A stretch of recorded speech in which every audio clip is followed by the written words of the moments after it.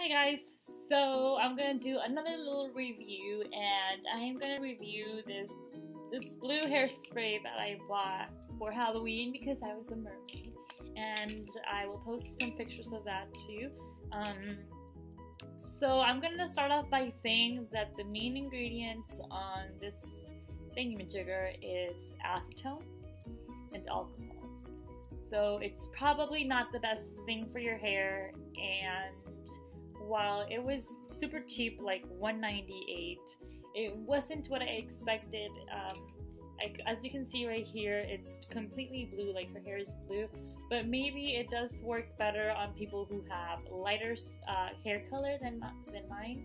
I have like a dark brown color, it's almost black.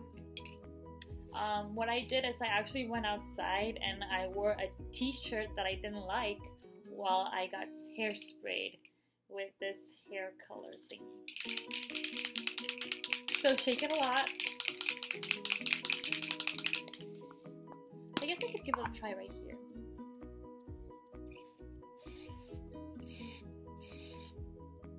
Bad idea.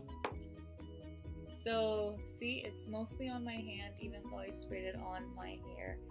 And like you can see, it's actually wet right now, so it will dry off.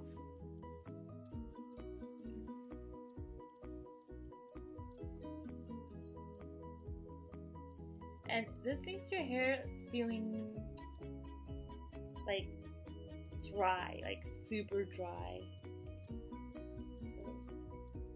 So yeah, this is now drying off. The blue color is, and you can barely see it. It's like, and you have to wear a lot. So,